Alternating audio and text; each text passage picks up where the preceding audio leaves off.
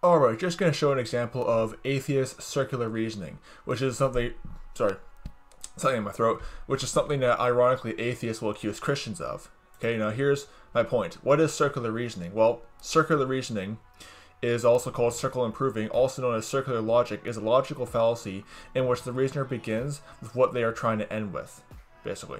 Now, what's an example of this? Well, atheists, they'll do this. They'll basically laugh at Christians who try to prove the truth of God's word by citing the Bible, basically. And they say, oh, this is just circular reasoning. That's what the atheists argue. But what about the atheists? What about the materialists? When atheists point to the supposed truth of secular science, all they do is cite more secular science or make their arguments to this authority. So they'll say things like, well, all scientists agree that science is the only way to understand the world. And by science, I mean secular science. Because I'm not against science. I'm all for science. You know, but the secular science is often riddled with contradictions all over the place. But that's what they do.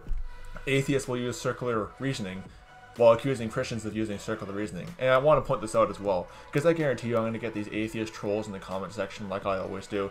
I'm a former atheist, and you can say what you want about that. You can say, well, I've actually had atheists tell me, well, you never understood atheism. But wait a second, I thought atheism was not religion. I thought it was just a lack of belief in gods, or a god. How can I not understand atheism?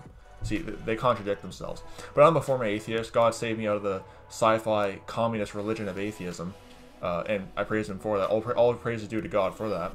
But this is what the atheists do, and they can't stand the idea of someone like me being a former atheist. They don't like that. But I just wanted to point that out. The circular atheist argumentation they like to use while accusing Christians of using that exact same type of argumentation. So I wanted to point that out. The hypocrisy of atheism has no ends. And like Psalms 14 verse 1 and Psalm 53 verse 1 says, the fool says in his heart there is no God. So don't be deceived by atheism. May the grace of our Lord Jesus Christ be with all the brethren. Goodbye.